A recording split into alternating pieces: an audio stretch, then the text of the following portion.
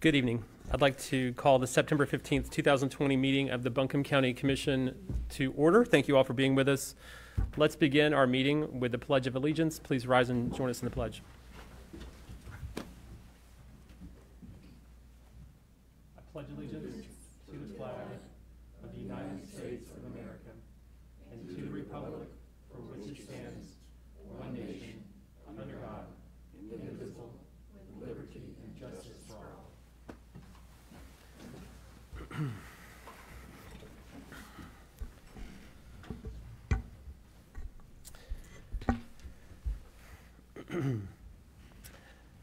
Before we begin our meeting this evening, I'd like to ask for a moment of silence to acknowledge the tragic death last week of Henderson County Deputy Ryan Hendricks. In the early morning hours of Thursday, September 10th, Deputy Hendricks and fellow officers from the Henderson County Sheriff's Department responded to a reported breaking and entering call from a concerned resident.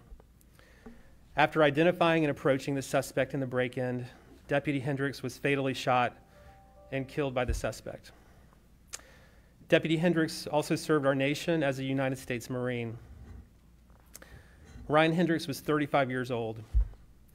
He leaves behind 2 children, 6 and 9, and his fiancée. Anyone interested in learning more about how they can help Deputy Hendricks' family can find information about this on the Henderson County Sheriff's Department Facebook page. We appreciate all the men and women who serve as first responders in our community and across Western North Carolina and the nation. Let's have a moment of silence for Deputy Ryan Hendricks. Thank you.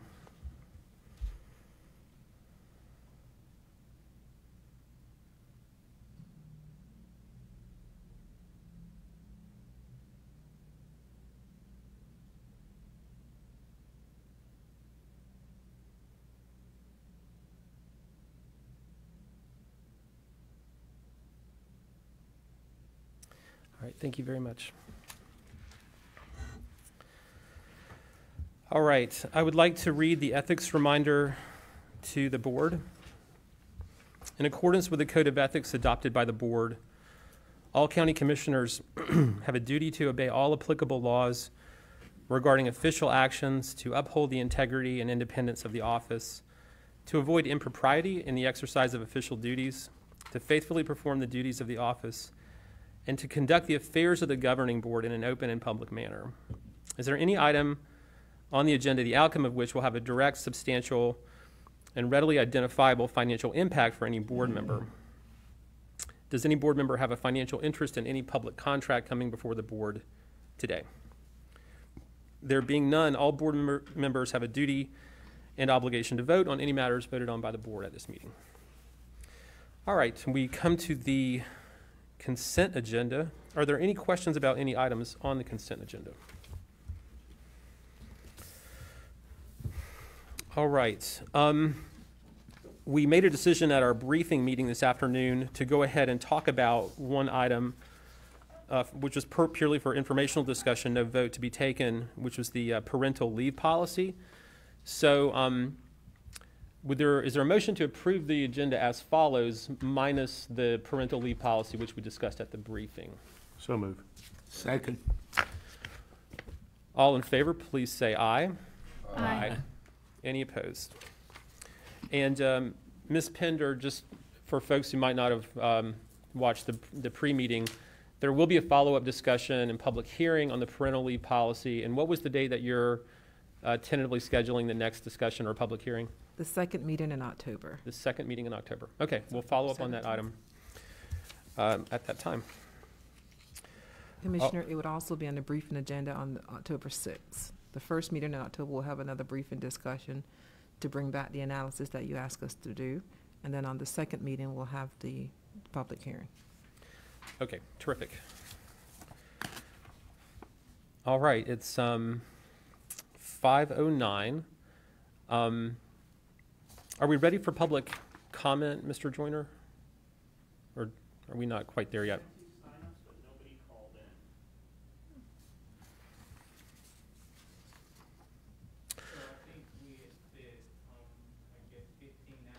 Okay. We'll check back in at 5:15 or shortly thereafter to see if anyone's called in, okay? Yeah, 'cause that's what they do. We do have we don't have any other presentations this evening. Ms. Pender, maybe you can just jump around a little bit. Do you have anything to mention under county manager report? Yes, sir. Just quickly, that staff has started watching Hurricane Sally in case there's any local impact. We are working with the state emergency management and local municipalities. We are starting to pre-position our resources in case there's a call-up for the USAR team to deploy to the coast or any place else that needs assistance. As a staff, we will begin working in the EOC tomorrow to start monitoring if there's going to be any local impacts, and we'll keep you updated in case there's, as the weather evolves, we'll keep you updated. Okay, thank you. Anything else? All right. The next item on the agenda is the public hearing on the Community Development Block Grant. Do we know if we have anyone signed up to speak during that public hearing? We have not had anybody sign up. Okay. And that might take a little bit longer. If you want to go ahead and go to the old business lobs, that will be a quick item as well. All right, let's do the old business. Resolution approving the issuance of the 2020C limited bond obligations for county solar projects. We had the public hearing on this at the last meeting. Good evening, Commissioners. This is the approving resolution for the issuance of the 2020 limited obligation bonds. Background again, the county intends to issue private placement bank financing for the LOBs and the approximate amount of $10.5 million. There'll be a 15-year maturity. We have selected Truist Bank to do the private placement. The interest rate on that is 1.99%, which is really good, right, Al? The breakout of the projects, $2.4 million will be Buncombe County, $2.19 million will be Asheville City Schools, $4.5 million for Buncombe County Schools, and $1.1 million for AB Tech. This resolution approves the financing of the projects. It also designates the chairman of the board, county manager, and the finance director as the county's representatives to act on behalf of the county, sign all the appropriate documents, and so forth. Do you have any questions on the resolution itself or the debt issuance? I don't see any, Don. Thank you for the additional information. Commissioners, is there a motion on this item? I so move. Second. Yeah. That's okay. Keep up, Heather. I feel like we have some discussion about this issue on every agenda for some reason. So it's just us doing it again. You know, and I'm sure there'll be something else the next one, but that's okay. I'm all for it. I just can't get enough of you guys. So. This is such a great project. Let's just talk about it at every meeting. All right. We've got a motion, second. Any further questions or discussion? All in favor, please say aye. Aye. All right. Don, thank you. That sounds like your team did a great job negotiating Sure excellent, did. really excellent Crazy. financing terms Sure for this did. project. It's So a good thank you job. for your good work. Thank you. No joke. Okay.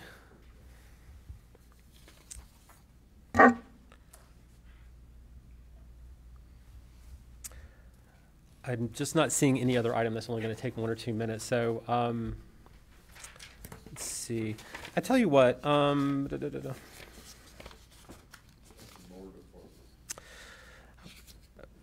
Let's go to the board appointments, if that's okay with the board. Just since we do have to let's get wait them for out. 5:15 to make sure no one of our public, we don't miss our public comment. We've got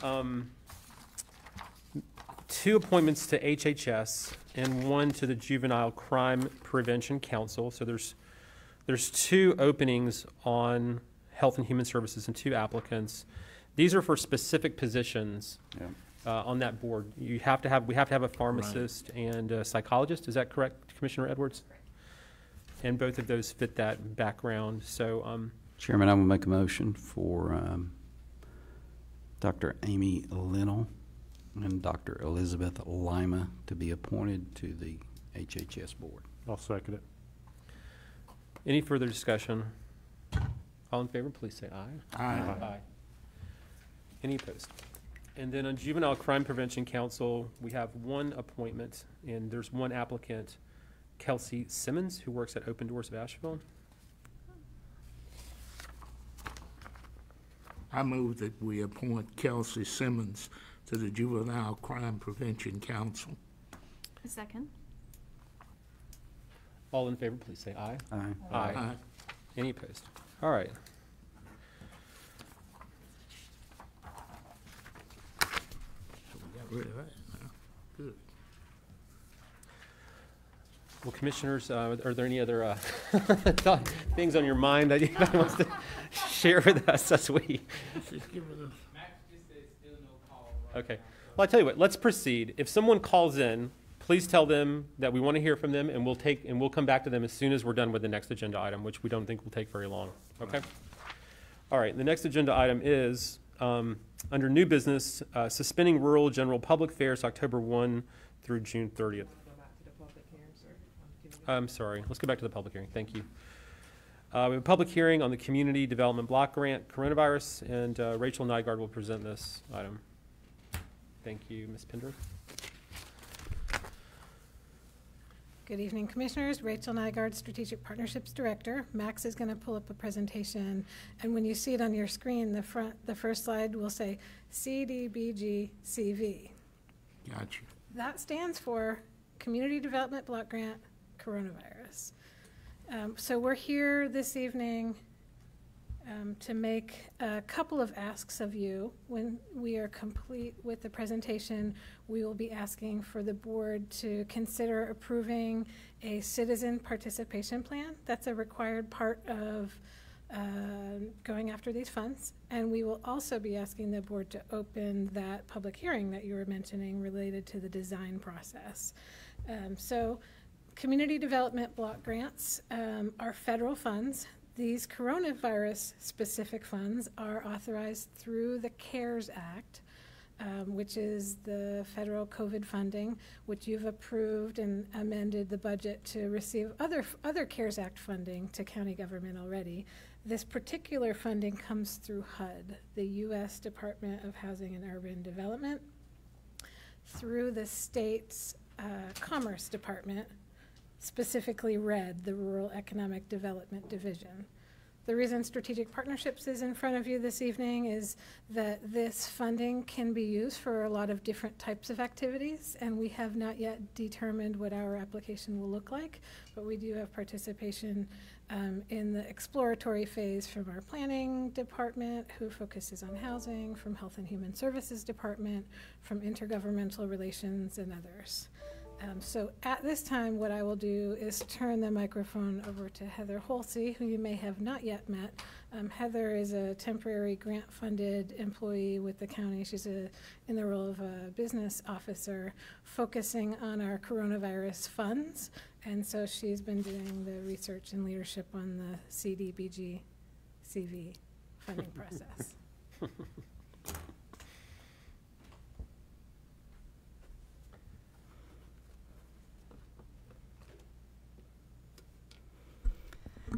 Thank you, Rachel. Good evening, Chair Newman, members of the board. I'm happy to be here this evening and provide some specifics on the CDBG CV funds that Rachel has introduced for you. Let's see if this.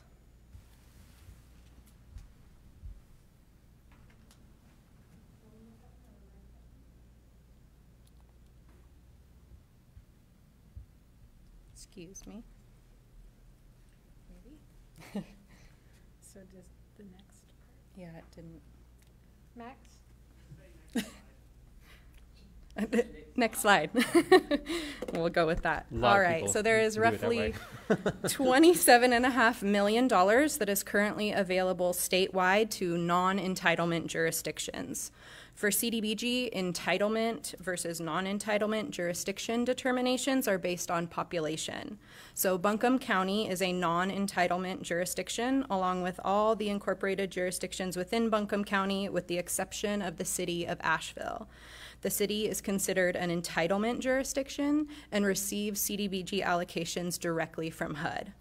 Therefore, any CDBG CV award to the county would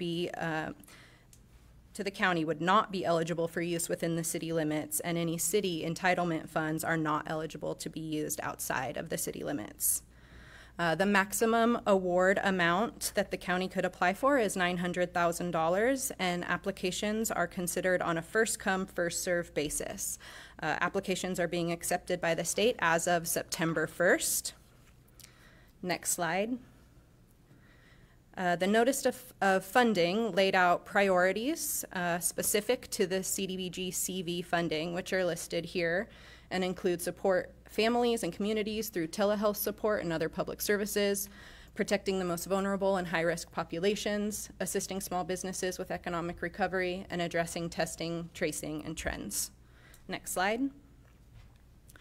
The general CDBG program typically has a variety of eligible activities. The notice of funding for CDBG CV listed 3 specific eligible activities, which are public services, public facilities, and economic development assistance. So we've listed out what some of those different activities may look like for you here. I won't read through every single item unless you'd like me to there. Next slide. Additional CDBG CV requirements are that each activity must meet a national objective. The most common national objective met with CDBG funds is serving low to moderate income households and individuals. The other national objectives are the elimination of slum and blight and an urgent community need.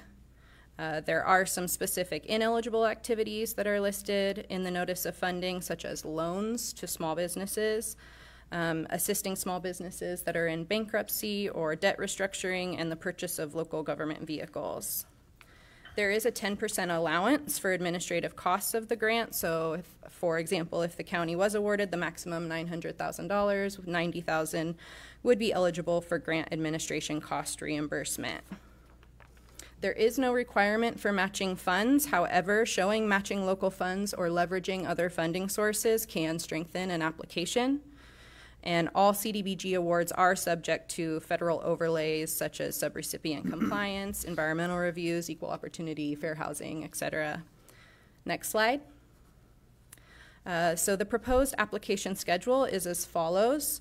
Funding availability was announced in August, and applications are currently being accepted by the state as of September 1st. As Rachel mentioned, this is the first of 2 required public hearings. The purpose of this one being to gain public input on what activities should be applied for, and the second being your consideration of a completed application for submittal to the state. And we anticipate bringing that to you at your October 20th meeting. The state has indicated that award notifications could begin in November, December, if you are one of the first getting your applications in timely, with grant agreements in place January. So the longer it takes to get your application in, that would be pushed out further. If awarded, the grant will be a 30-month grant period. That typically starts once the grant agreement with the state is executed. Next slide. So that brings us to one of the required pieces, as Rachel mentioned, of a local CDBG program, as well as required for the submittal of this application, which is a CDBG-specific citizen participation plan.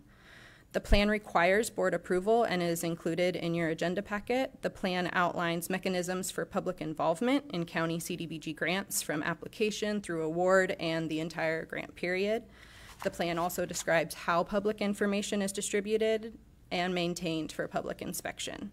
So I'm going to hand it back over to Rachel to walk you through the requested board actions.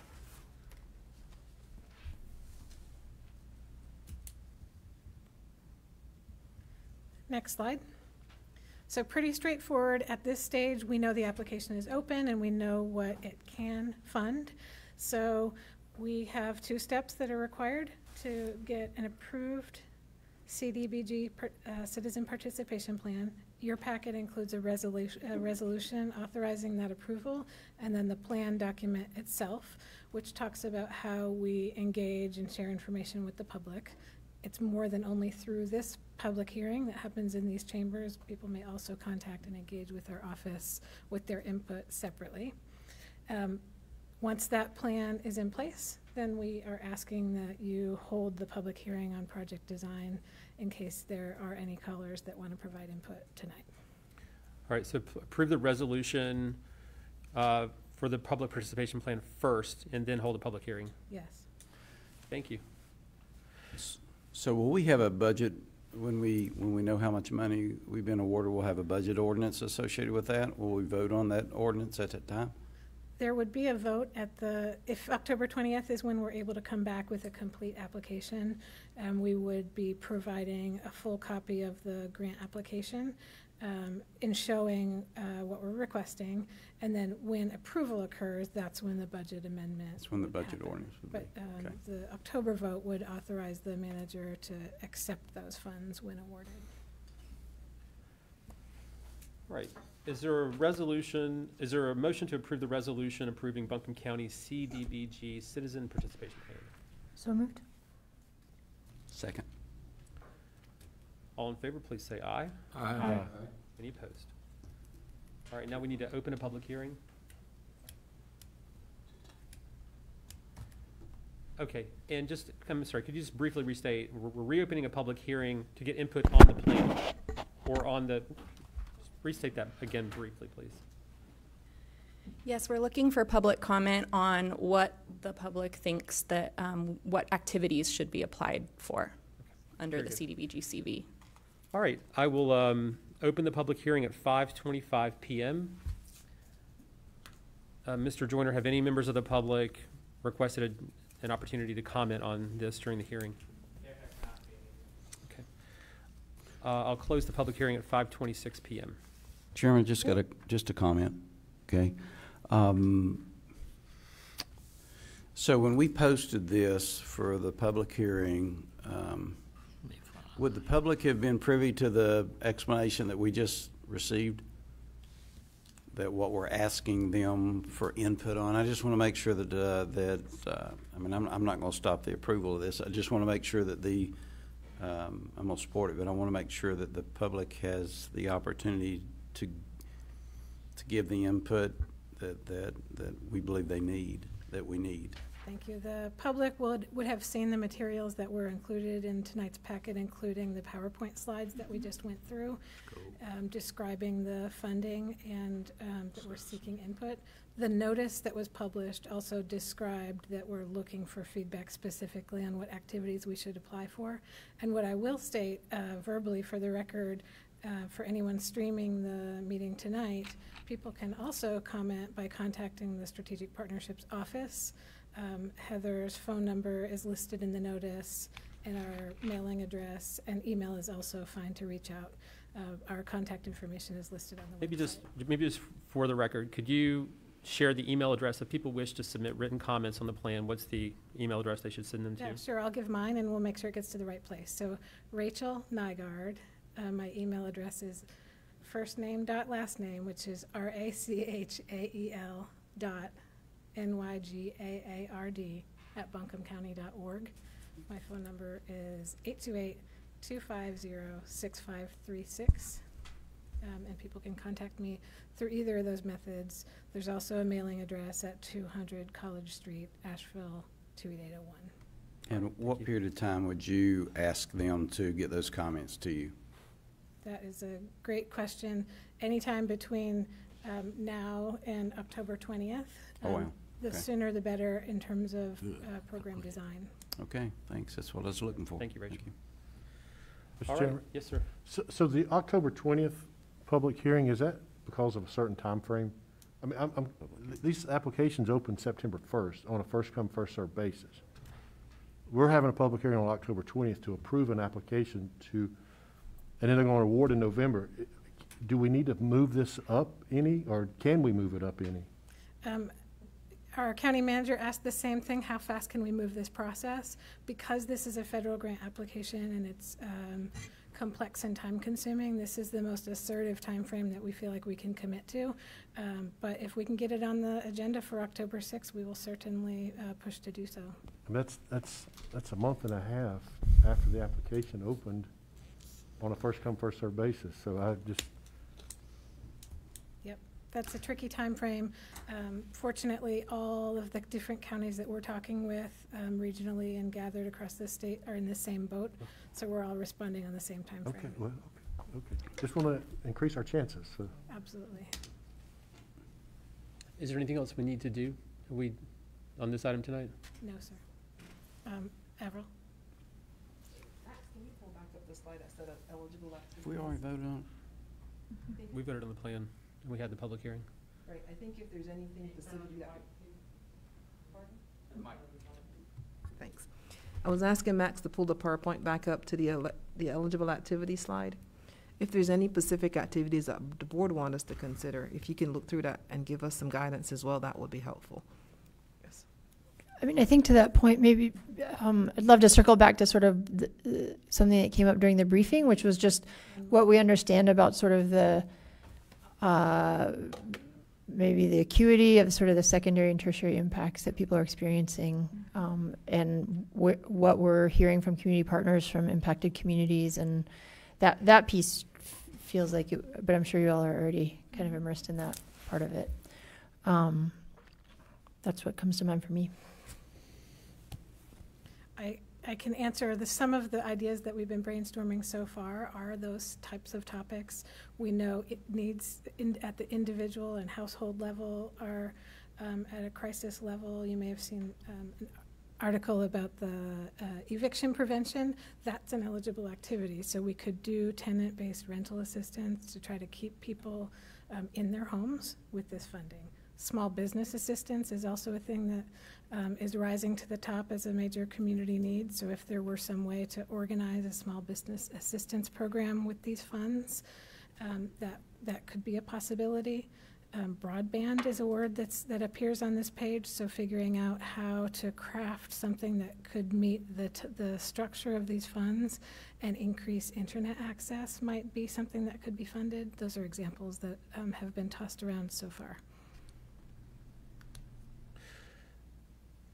And just going back to Commissioner Penland's kind of question about the timing, is it your sense that the sooner we submit an application, the greater likelihood that we'll be awarded? Yes. Okay. Well, $900,000 is a lot of money, but it's not that much money. So it seems like we could probably figure out some ways to invest those funds. I mean, if it was $5 million, I mean, with COVID response, there's no shortage of pressing needs. So it seems like we need to just identify the highest priority or two or three and make a decision and move in. Not tonight, but just as soon as an organization that we can. I'm certainly supportive of that. You know, we talked about the homelessness issue at the last meeting and invested funding in it. You know, I would personally say if we think that the challenges around homelessness are going to outstrip the resources that we put in there and that exist, I mean, to me, that would be my number one priority. I mean, if people are becoming homeless because they've lost their job, there's no more federal support, and there's, you know, and I don't know all the details of the national policies around evictions and things like that, but I would list that as a number one priority if, you know, if the resources that are already going to be there are going to be insufficient to address the need. But I'd probably put, you know, hunger at number two. But again, I know there's a lot of other programs that address this, so I don't know if the existing programs are sufficient to meet the needs that are going to be there this fall and winter or not. That's what, of course, we look to y'all to help us understand. But those would certainly be kind of the fundamental basic life necessities that I want to make sure we can get through this, you know, this economic crisis, health crisis, helping as many folks as possible with those essentials of life. So if you've got a small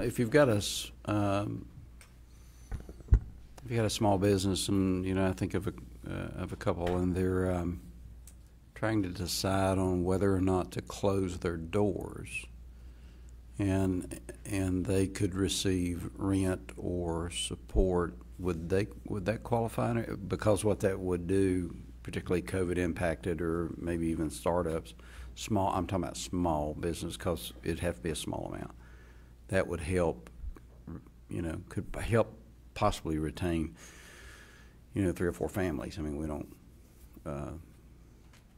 know. Would that, you think that would qualify under here? So potentially we could build a small business program in a reopen and rehire structure. Grants to businesses are tricky.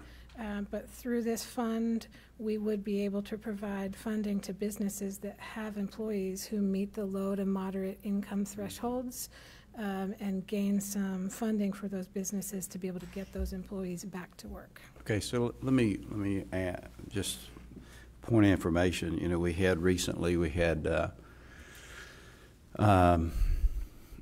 Noah from Mountain Biz Works. So Noah, right? Yeah, Matt. From Mountain Biz Works. And I'm thinking of the applications that were applied for the Buncombe County Job Recovery Act. That they probably all had a limited amount of money, so they probably weren't able to fund some of those. So that might be a place where you could go. They probably already got a list, and there might be some places there that would still qualify. And anyhow, just a thought. Yep. But my main question was wondering if these smaller businesses would qualify. And I'm not diminishing the chairman's points on that he made, but I think this is an additional one too. If we included it, we would likely work with those CDFIs, which are the community development financial institutions like Mountain Biz Works, because they're already administering the Paycheck Protection Program, Small Business Administration loans. This could be another potential funding resource. Like the chairman said, we're looking at all the different funding sources and trying to match them with the needs for the best overall picture of how to access and deploy these COVID funds. Okay, so you'd be reaching out to them and people like Physical Eagle for housing issues and that's right. Right. Okay. Mr. Chairman, sir, one more. Yep. Rachel, Yes. would it put too much on you if we could move it up? Because what I'm hearing is the sooner the better, our chances. So if we could do it October 6th, would that put too much on? We can go back and look and see if that's possible, and certainly do our best. I mean, because I think the sooner we get this done, our chances are out there, and it can help. It can help. No matter how we help, we know it can help. Mm-hmm. So. Well, just let us know.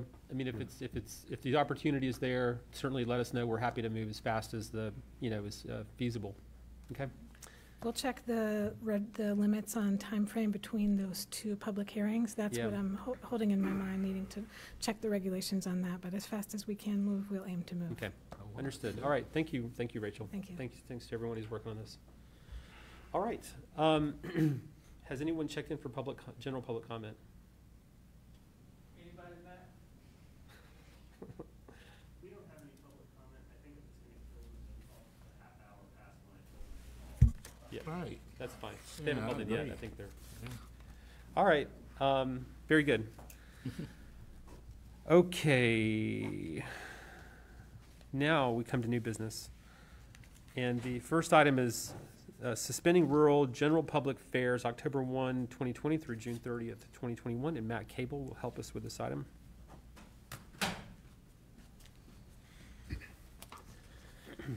Good evening, Mr. Chairman, Commissioners. Thank you for this opportunity to bring forth this item related to suspension of fairs, particularly rural general public fairs for the period of October 1st, 2020 through June 30th, 2021, and completing the fiscal year. As has already been discussed just before me, the CARES Act has really changed and modified the landscape of funding, as has COVID-19 for our various programs and systems. Transportation is not an exception to that changing landscape. As indicated in the request for board action, COVID-19 has modified some of our funding streams in the current fiscal year. At the federal level, additional funds have been made available that will be flowing to the county through the NCDOT as well as the city of Asheville. So there is additional funding being made available. At the same time, we have seen a reduction in state grant funding. So the state recognizing those federal funds flowing through them as a recipient of federal funding, they have actually reduced our ROPE program. And the ROPE program funding which has been eliminated for fiscal year 21. We're hoping that returns in FY 2022. But that program is generally used to support fare-free transit opportunities for elderly and disabled individuals. It provides some employment transportation at no fare, and then also rural general public service. So those would be demand response trips from a home to a destination with a $3 fare. At Buncombe County, we have worked over the years to identify as many funding opportunities and streams to provide transit at no cost to our ridership. This was one of the streams through which we were able to do that using that ROPE funding. So with its elimination by the state in the current fiscal year, we were reconsidering how we might be able to continue to provide that necessary and needed service for those impacted citizens at no cost to them. Part of that involved reaching out to the NCDOT and our partners there to determine what within the regulations would be permissible. There are a number of funding streams, as I've mentioned, that we utilize. Elderly and disabled individuals we use certain funding streams for, and the CARES Act guidance was fairly specific that we couldn't reallocate and use that money for those trips. However, we can reassign those trips to another type. So if we're providing that same kind of service to citizens that are not elderly and disabled, which we do, and we reassign them into a general category, then we can provide those trips using that particular funding stream. So as the board is fully aware, our funding streams are complex, and how we build our grant funding to support transportation is complicated. But the effort to eliminate the fares would allow those citizens who have been able to travel fare-free in those categories to continue that travel, as well as provide some relief for citizens who regularly utilize the Rural General Public Program from paying fares during the remainder of the fiscal year. I will point out that the FTA has provided specific guidance allowing for temporary reduction in fares. So that was very specific to guidance that they released associated with CARES Act funding. And our anticipation is that the CARES Act funding that has been made available can be used to both offset that loss in the ROPE funding in the current fiscal year, as well as the anticipated lost revenues from what was originally budgeted. I'd be happy to answer questions that you may have.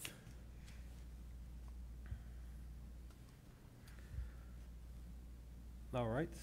I don't hear any questions. Commissioners, is there a motion to approve the recommendation? So moved. All in favor, please say aye. Aye. Any opposed? All right, thanks, Matt. Appreciate this.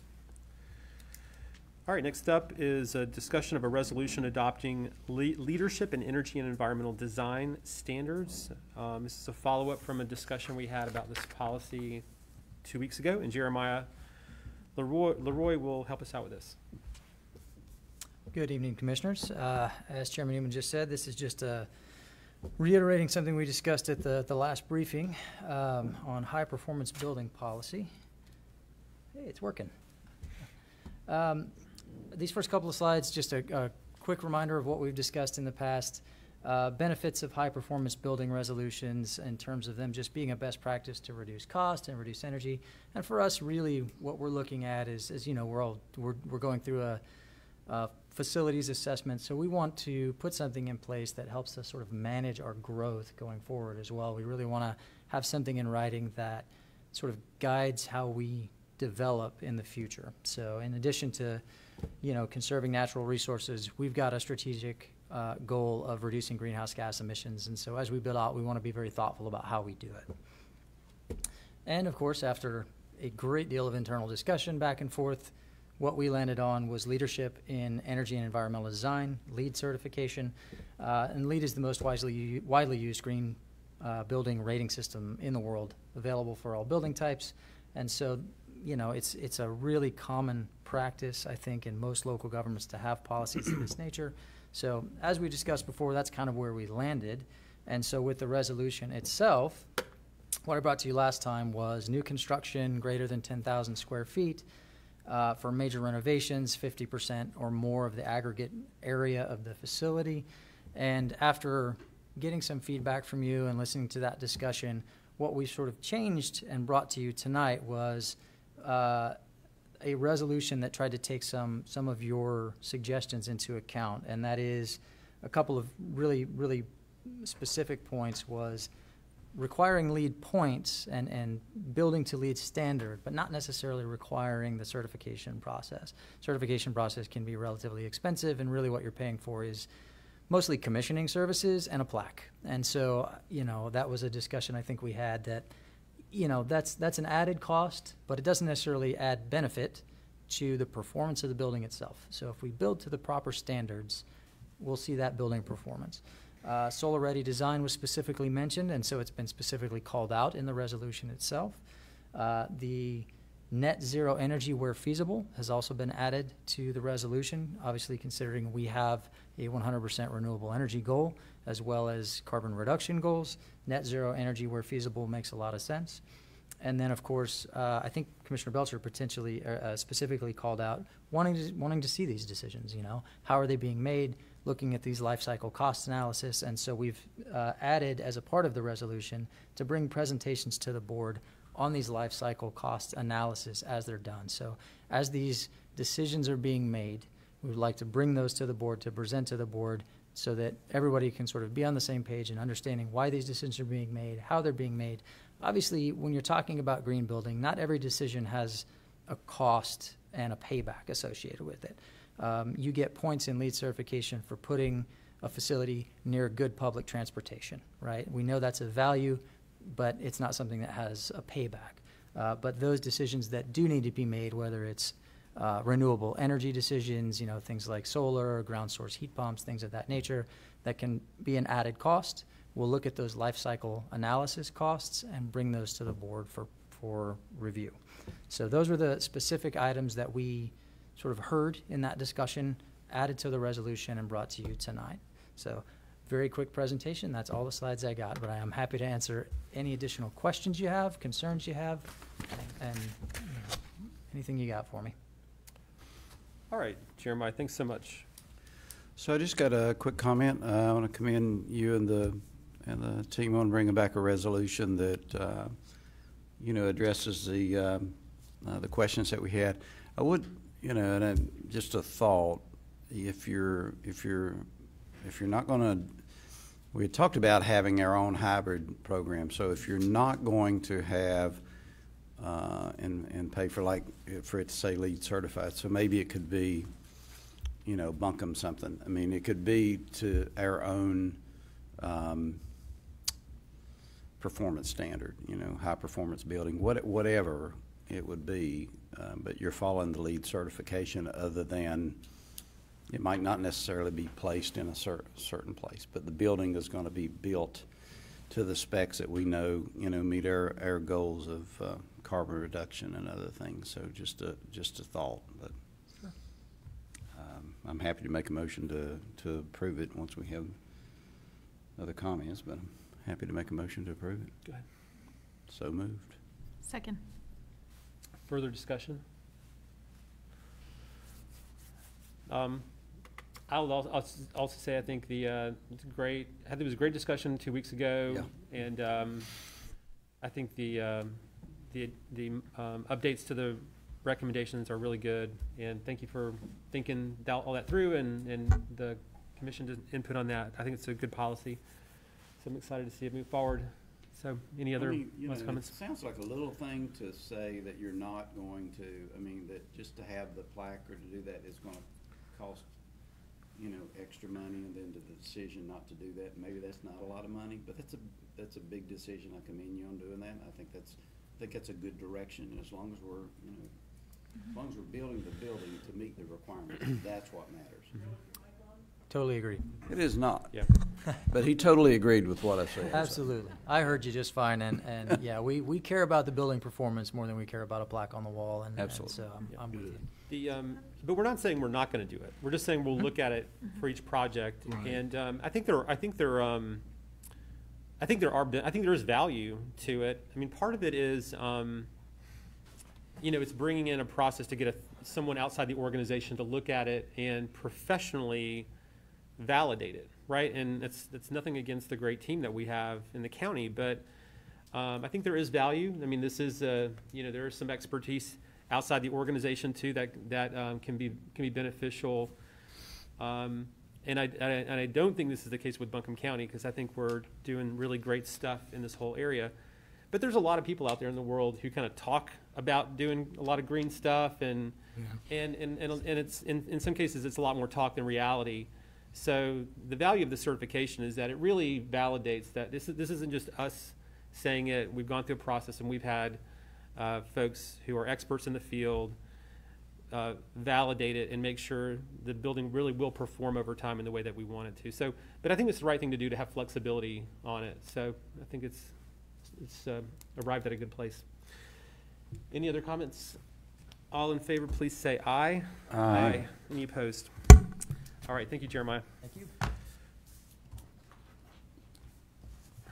Okay, next up is a budget amendment for non-congregate sheltering model, and Jennifer Barnett's going to help us out with this, as well as several other budget amendments. Yes. Good evening, Chairman Newman and Commissioners. The first budget amendment is for the county's grant projects fund. The county has received notification through the North Carolina Emergency Management that reimbursement funding in the amount of $430,000 is available to provide the non-congregate sheltering program.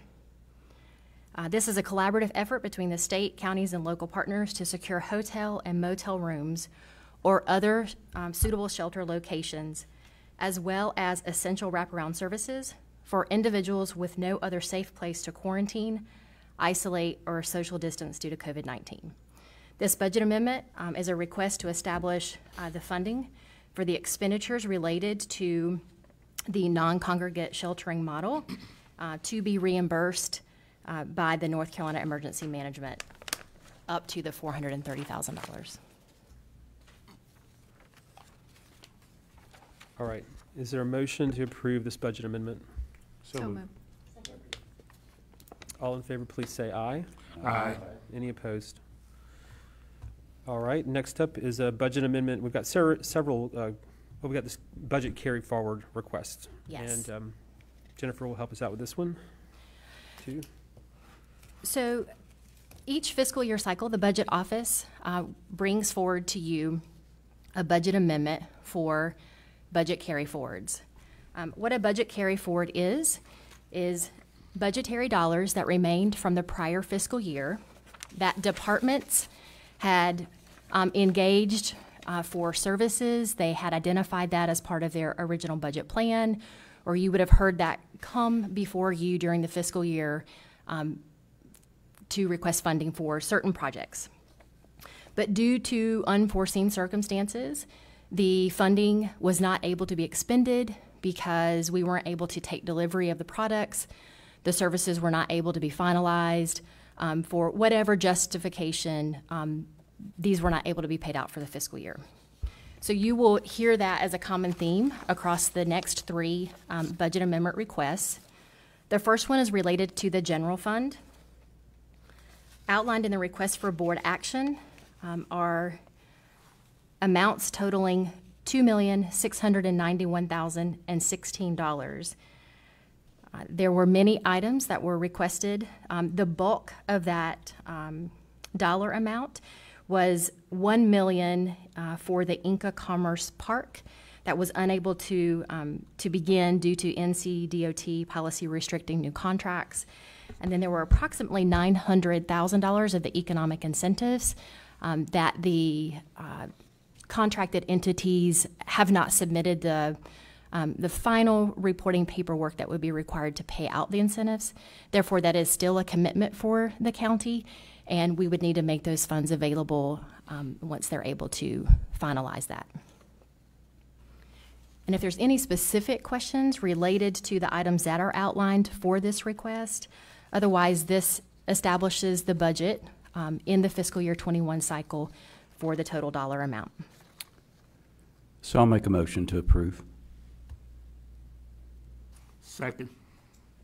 We have a motion and second for the budget amendment for FY 2020 to FY 2021 budget carry forward request for the general fund.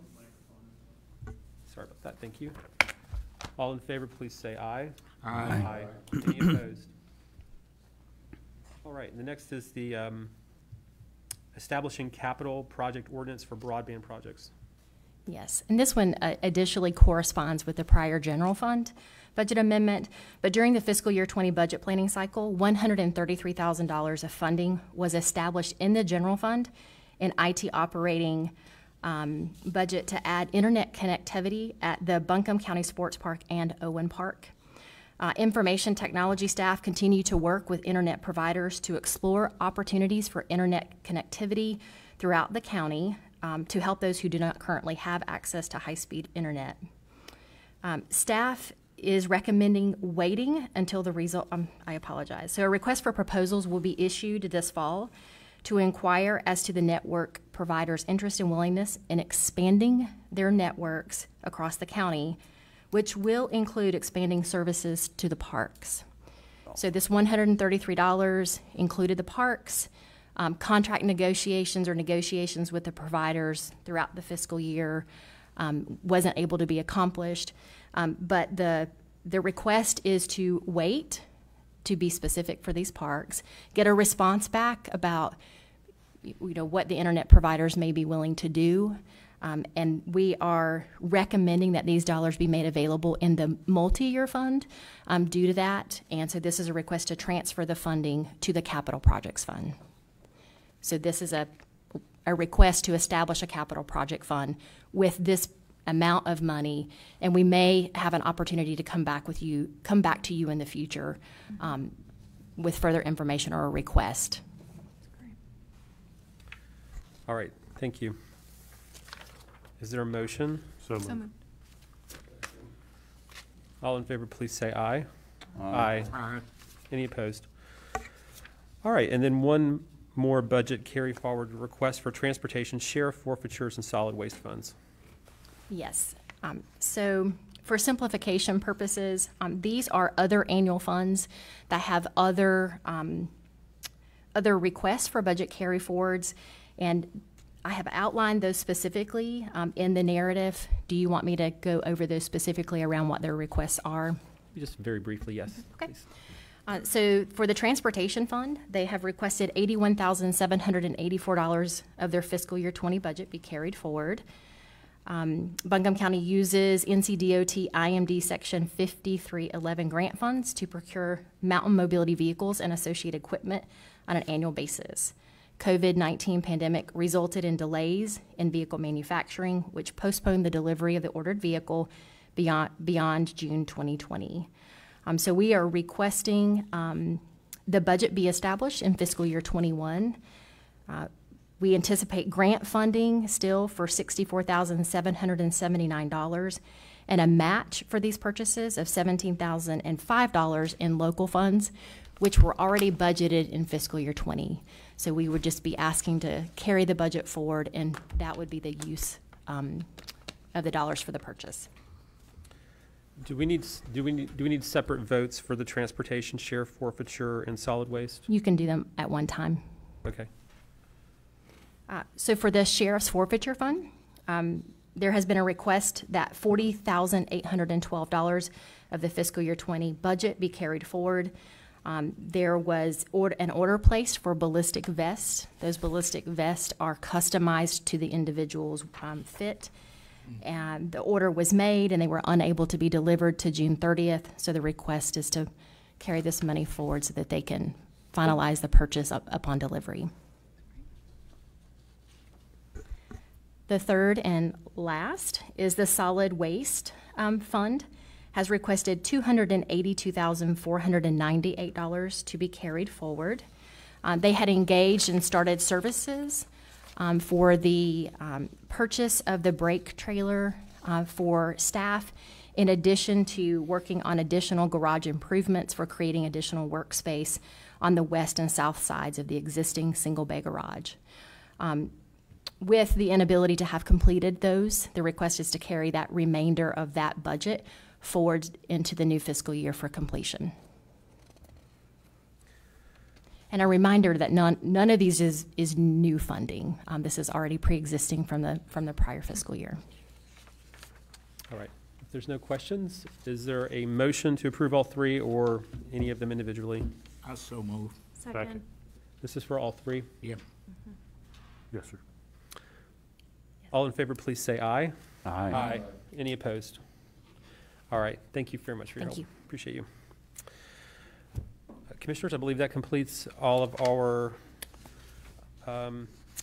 business for this evening. I just got a couple of announcements. Chairman, before you do that, could I have a point of personal privilege just to give the board some information that I know you'll appreciate, and Commissioner Presley, because we worked on that. I'd talked to DOT this week, and looks like that even with the delays that where the bridge is and walk-off way and Inca Heritage Trail that connects over to Sandhill, looks like they're going to let that in February of 2021. And I know that, you know, the whole commission approved it, and it was a lot of work on that. And everybody's worried about whether or not that was going to happen in light of COVID, and it's actually, you know, going to connect those roads together in the schools, and so I was pretty excited about it, and I meant to share it in our briefing and forgot about it, and this kind of brought it to my memory, so I appreciate you letting me share that with the board. So Thank you for doing so. That's great news, and we've all heard about a lot of the transportation projects being delayed around the state because of sales, the gas tax money not coming in because people aren't driving, and so it's good to hear that project's got a good schedule. it really is. Move ahead. All right, and there's no need for a closed session for any purposes this evening. So just a couple of announcements. On October 6th at 3 p.m., the county commissioners will hold their briefing meeting at 200 College Street, room 326 in downtown Asheville. And that same day, October 6th, 5 p.m., the county commissioners will hold their next regular meeting at 200 College Street, room 326 in downtown Asheville. Is there a motion to adjourn? So moved. All in favor? All in favor, please say aye. Aye. All right, we're adjourned. Thank you all.